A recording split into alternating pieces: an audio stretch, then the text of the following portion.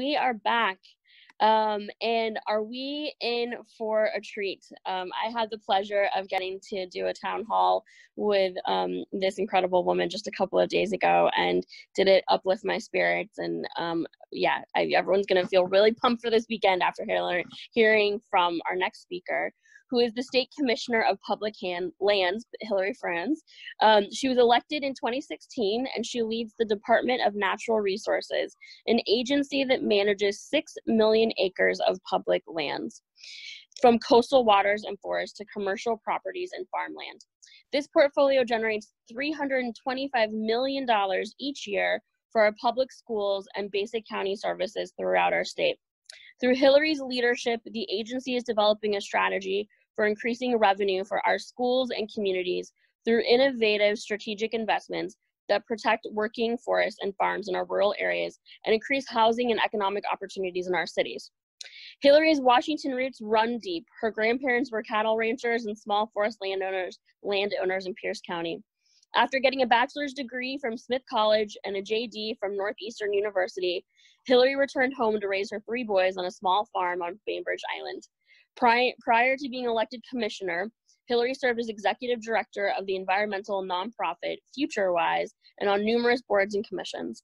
She served from 2008 to 2011 on the Bainbridge Island City Council. Hilary is relentless in her desire to create bold, transformational change here in Washington.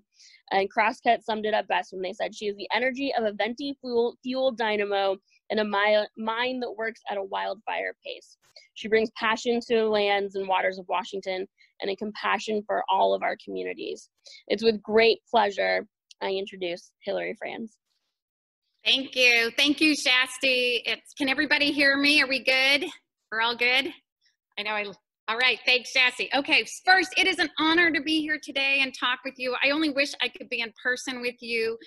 I also want to thank all those who put this program together. Just looking at the panel and all the opportunities for us women to come together so that we can chart a new future, a bold future for women, for our daughters, our sisters, and for the future of our world. I couldn't be more excited. So today I want to talk to you today about 4 agreements I have made with myself, and I will probably get pretty emotional in this speech, which is not usually my style, but I want to talk to you about 4 agreements I've made with myself. 4 agreements that have set me free from self-limiting beliefs that have limited my voice, my courage, my dreams, and my ability to create change.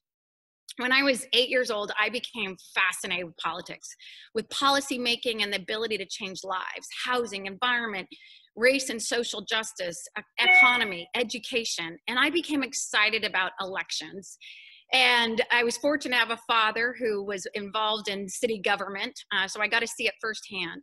But there was one leader, Ted Kulongowski of Oregon, who at the time was running for Senate, and he would later go on to be governor. And I told my father I wanted to work on his campaign. Now, I think back to this, and there was no woman running, so this wasn't me choosing between a man or a woman. There wasn't a woman running. And my father, a city employee who was committed to politics, who had worked all his life in the halls of local government to create change and further democracy, agreed to help. So I began doorbelling. He and I would walk house to house. We would stop at each house, and I would walk up the stairs by myself and knock on the door and make a pitch for why they should support Kulongowski for Senate.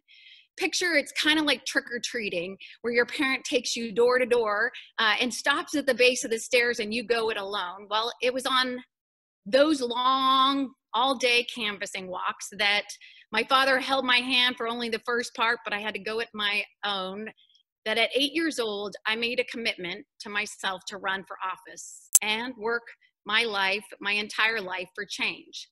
So being here today, you know, as the second woman commissioner of public lands, leading a 1,400-person agency in a very male-dominated field of natural resources, energy, wildfire, it may not be a surprise to you, given that 8-year-old dream. But I will be frank, it is very much a surprise for me. It has been a very long, circuitous 42-year journey for me to finally listen and follow the dreams of my 8-year-old self. We as women, as young girls, weren't born distrusting ourselves. We weren't born fearing ourselves. We weren't born silencing ourselves. Our society did it. It was part of the taming of us young girls and women. If you think about it, society has trained us to criticize our bodies, our hunger, our passion, our curiosity, our judgment, our opinions, our experience, our ambition. We are trained at a very early age to lock away our true selves. I can remember in grade school, I got largely straight A's, with the exception of music class. I cannot carry a tune for the life of me. If anybody knows Anna Boris, who's one of my team partners and drives the state with me, she will attest I cannot hold a tune, and she just doesn't admit it to myself because I already know it. But there was a column on my report card after the grade that changed who I am for a very, very long time. And then the title over that column said self-control. Yep, that's what it said, self-control. I was graded in every single class on self-control. And in every single class, I got NI, which means needs improvement. Sounds harmless, right? Needs improvement, but it wasn't. If I disagreed with a teacher, if I questioned authority, if I challenged an opinion, if I pursued an argument down every rabbit hole, I got needs improvement and self-control. And that message that it sent to me from the age of 6 to 13 was extremely harmful. We're trained that good girl means sacrificing our voice, our opinions, our vision, and our dreams. When women lose themselves, the world loses its way. I'm gonna say that again. When women lose themselves, the world loses its way. We do not need more women silencing ourselves, waiting our turn, putting our dreams aside.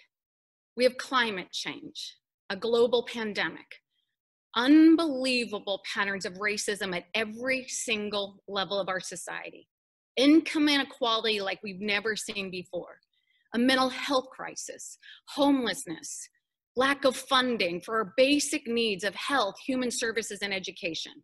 What we need right now is more women who have detoxed themselves from the world's expectation of what we should say, what we should do, and how we should behave.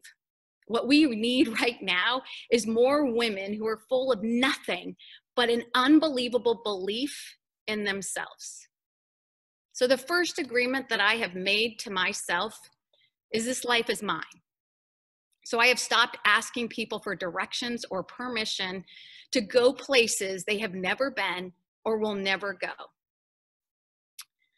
This life is mine, so I've stopped asking people for directions or permission to go to places they have never been or will never go. In 2016, my chance to fulfill my 8-year-old dream stood before me. The Commissioner of Public Lands position opened up. 20-year environmental land use attorney who had worked throughout the entire state on much of the issues that the Commissioner of Public Lands is responsible for. And this position opened up, and what did I do? I froze. I woke up every single morning in a 2-week time period of trying to decide whether I should run. One, believing I could do it and I should do it, and ending the day saying there's no way I could. My support group, my colleagues, people I had known and worked with, my advisors, and even strangers everywhere told me I could not win. I had no chance. I'm a nobody. They said going up against 6 opponents, one a 5-time King County council member and 5-time King County legislator with 20 years of experience and a well-known name, there is no way I could win. And I spent 2 weeks grueling trying to decide until my stomach couldn't take it anymore. And I sat down and I wrote on the back of a napkin, the pros of me running, the cons of me running. Now, the pros were, you could tackle one of our greatest crises of climate change. You could address significantly the issue of economic development in majority of our counties that continue to face 7 to 12% unemployment. You could address the context of homelessness in a new way because of the ability to manage and own land. Okay, the cons. You could lose. You could embarrass yourself, your family. And I called my mentor and I said, okay, we got to make a decision. And I walked through those pros and cons. just as I did with you just now. And he said, Hilary, this is the easiest decision of your entire life. I said, what? How could that be? And he said, it is. The cons, those are all about you. This isn't about you, Hilary. This is about your ability to create transformative change in the state of Washington, in our communities, in a way that has never been done before, and to bring your full breadth of yourself to them. And so I jumped in. As scared as I was, I jumped in. And on the campaign trail, I was surprised to hear things like, how could a little lady like you run a really big agency like the Department of Natural Resources and fight fires? I got, who's watching your children? Don't they need you? So my second agreement to myself, I will never, ever again stay in a room, a conversation, a relationship, a job, an institution, a life that requires me to abandon myself, my voice, my ideals, my abilities, my courage, and my dreams.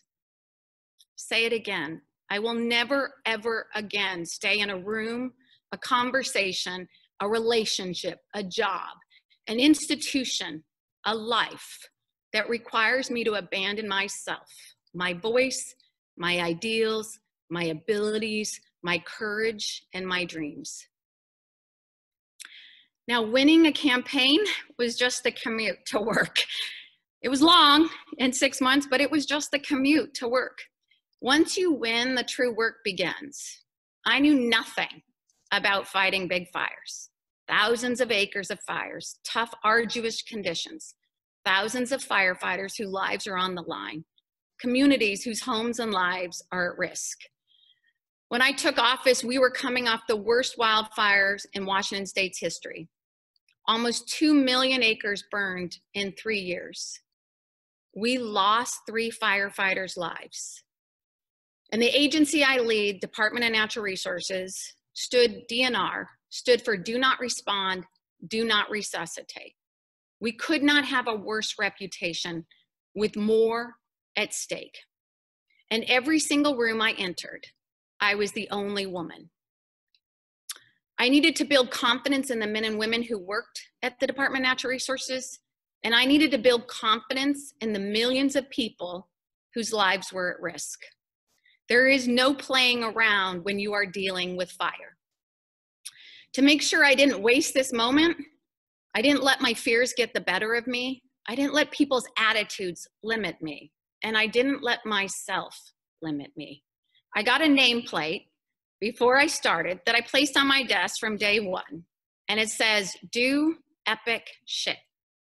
It was to serve as a daily reminder to me that we have a limited amount of time on this earth, and we should not waste 1 minute second guessing ourselves or listening to others second guess us.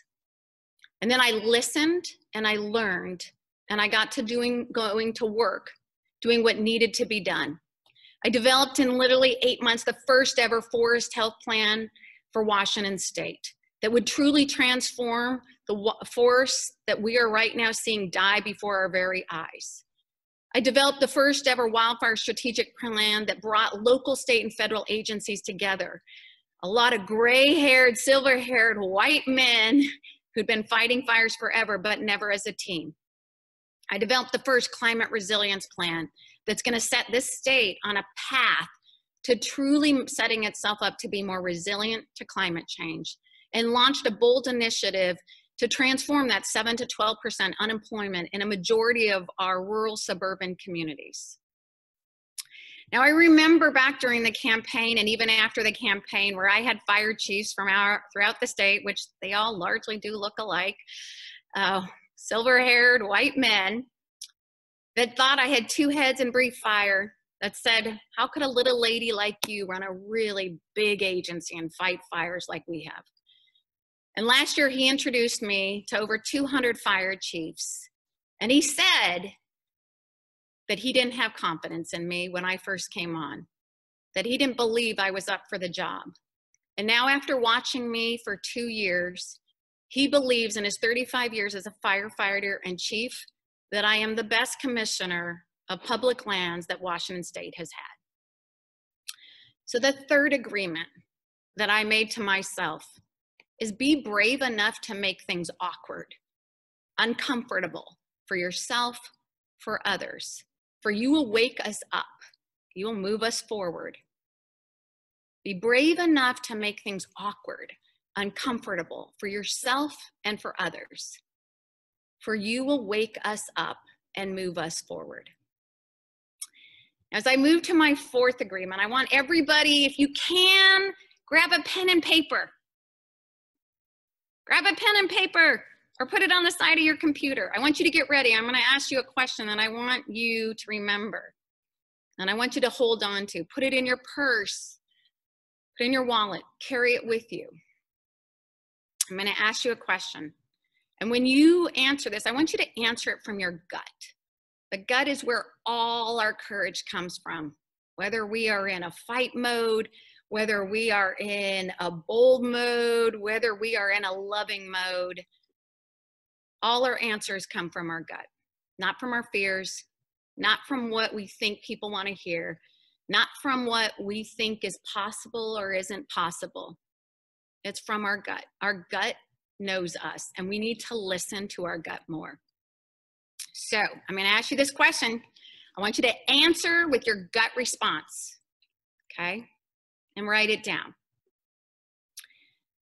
If you could have any 3 jobs in the world, no matter what your abilities,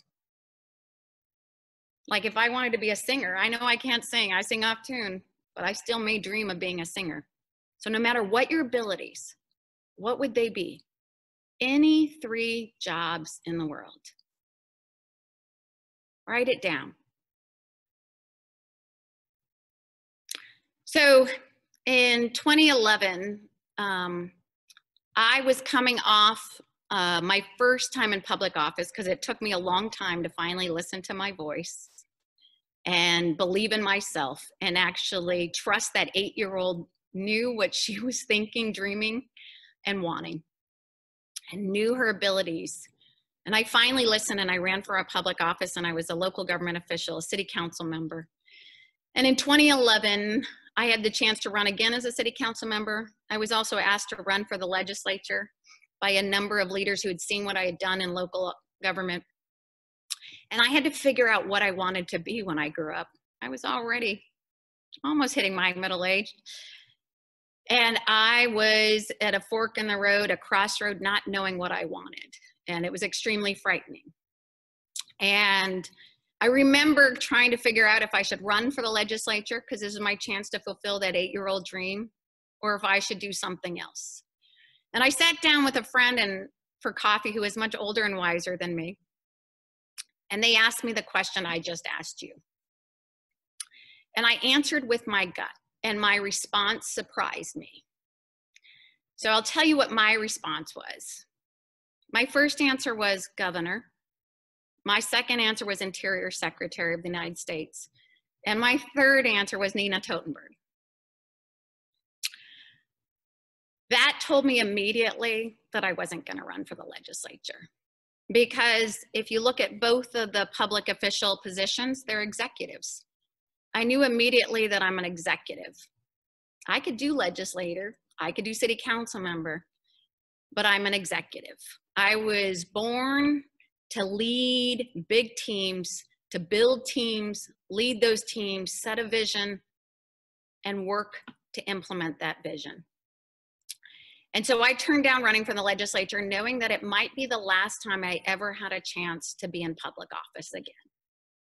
I took the risk to follow my gut and know what my skills, my strengths, and what my best ability for creating change was. And so I tell you this to say, my fourth agreement to myself is, know who you are, know what you want, and go after your dreams. Know who you are, know what you want, and go after your dreams. Continually ask yourself that question I asked you just now. Hold on to that so you remind yourself of who you are, what you want, and what your dreams are, regardless of what anyone else says you can or can't do, regardless of your own fears.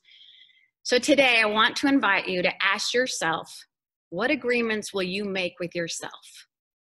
I've told you my 4 that I will never forget. I will hold true. I will share with every woman, young and old. And now let's go keep the agreements we have to ourselves. Thank you.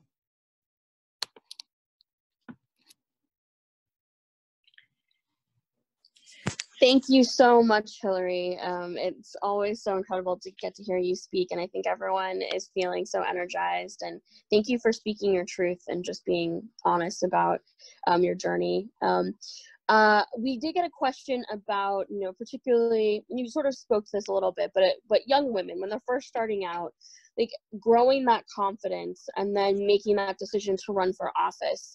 Do you have any advice that you can give, or kind of remembering what those early days kind of felt like? So the early days, I would first say, is 1, believe in yourself. I mean, I think the 4 agreements, and I can get the 4 agreements to Shasti so you can send out to people. Those are mine. They don't have to be yours, but I got to tell you, I wish I had known those at 10 years old. I wish I'd known them at 20. I wish it didn't take till I was almost 50 to know them. But I think first is believing in yourself. You're going to hear, especially young women, they're going to say it's not your time, it's not ready. You're going to hear from women who will also limit you. Trust me, the one that said, who's watching your children, that came from another woman who was a former legislator, who was urging me not to run for office because I would be abandoning my children. And I think the reality is, listen to your voice, believe in yourself. Every day is an opportunity to learn. You're not gonna get everything right, but you are going to learn as you go. And so don't be afraid of that learning. Don't be afraid to jump in and run for office. And even if you lose, there's no such thing as losing. There's no such thing as mistakes. You get back up again and go, wow, I just learned an enormous amount about myself and about the next race I run for. I would urge you also to find mentors, and make sure they're mentors. Make sure these are the people that are going to be your greatest cheerleaders and greatest advisors when it gets really, really tough and really, really scary and it's 2 a.m. and you just want to cry or scream or throw things. They're the ones you can put on your lifeline. I'm here for any woman who wants to run or is thinking about it, or any woman who's trying to figure out what they want to do with their life, whether it's in politics or something else. I'm here. You guys have my information. We as women need to be mentoring more women. We need to be friends to more women. We need to be advisors to more women. We need to be cheerleaders to more women. Sometimes we are our worst enemy. And frankly, we got too many fucking enemies already out there. We don't need to be our own selves enemies. So, all right, sorry for the swearing, but sometimes bold language needs bold action, needs bold everything. Right. Epic shit. All right. Well, thank you for joining us. Amber is putting up the slides that has your information. So if folks have further questions, they want to support you, they can go to info@hilaryfranz.com. And you got an election this cycle, so I'm sure you could use all the support, and we're right here backing you all the way. Yeah. So, Thanks, Mom. Thank you very much. See you soon. Bye-bye.